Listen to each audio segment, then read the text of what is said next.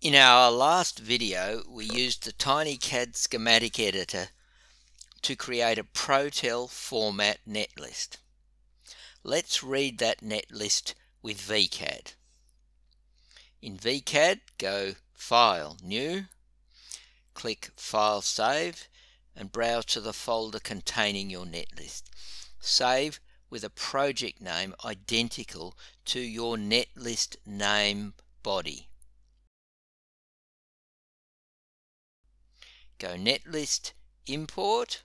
If the list does not show the VStandard library, click Add and browse for typically Program Files x86 VCAD Library and select VStandard.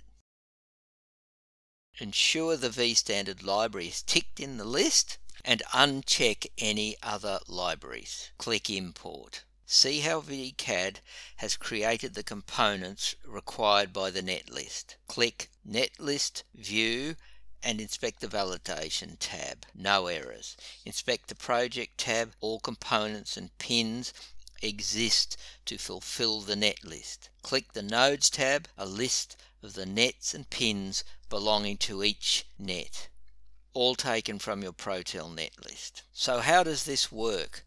Let's open the VStandard library and compare it with our Protel netlist. Our first component, Q1, requires a TO92 package. In our library, we go Edit, Find, and enter TO92. There it is. During Netlist Import, VCAD copied the TO92 outline out of the library into the new project. Let's complete the layout.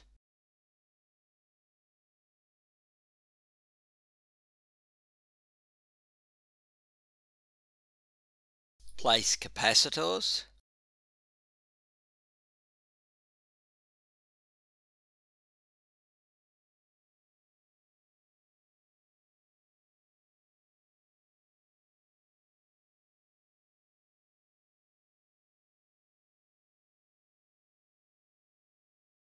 Place connector. Place resistors.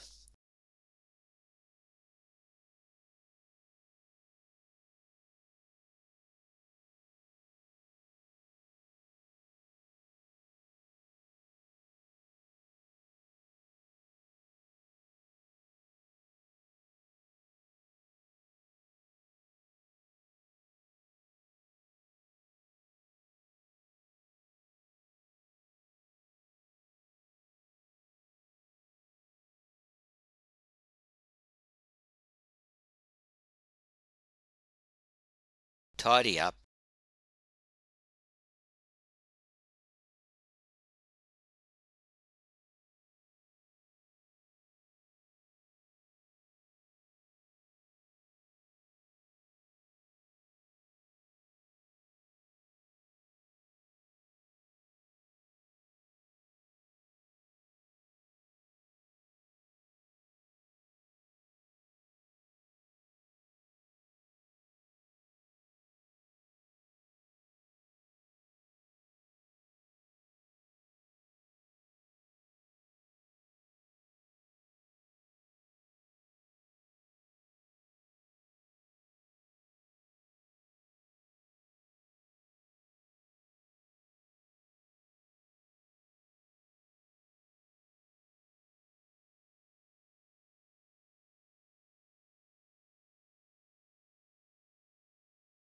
Size the board.